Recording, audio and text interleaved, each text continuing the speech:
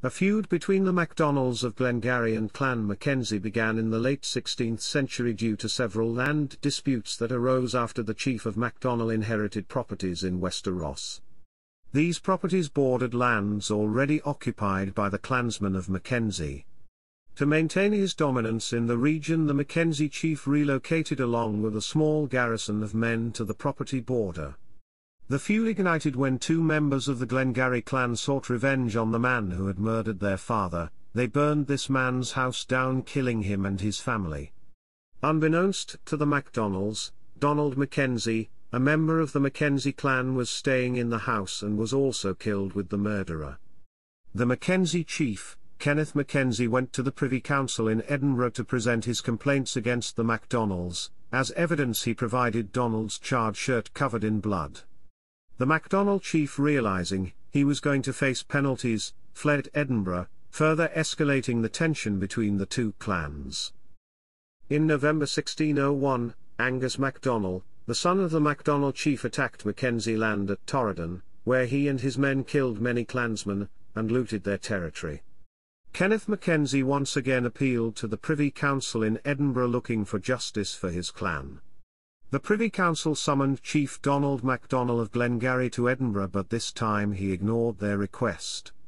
In response, the council presented Mackenzie with a commission of fire and sword against the Macdonalds, allowing them to legally use any means necessary while seeking revenge.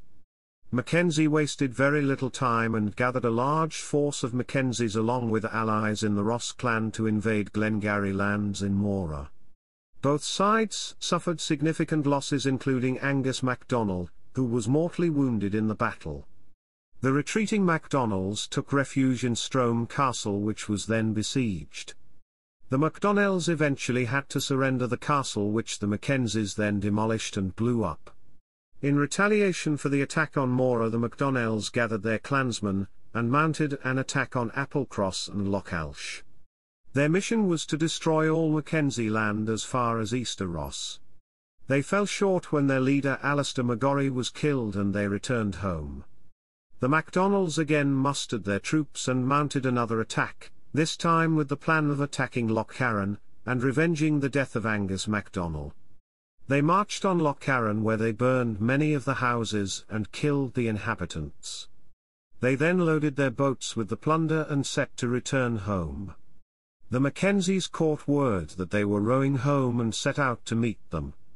The Mackenzies waited on shore for the Macdonalds to pass, and once they caught sight of them they sent a volley of arrows and muskets. The Macdonalds' boat overturned and the survivors attempted to make their way to shore but were cut down upon arrival. Among the slain was the young chief of the Macdonell of Glengarry clan. The Privy Council in Edinburgh became impatient with these two clans and brought them together to swear an oath to keep the peace. Eventually the Macdonalds abandoned any claims they had to their land in Ross Shire, bringing the feud to an end.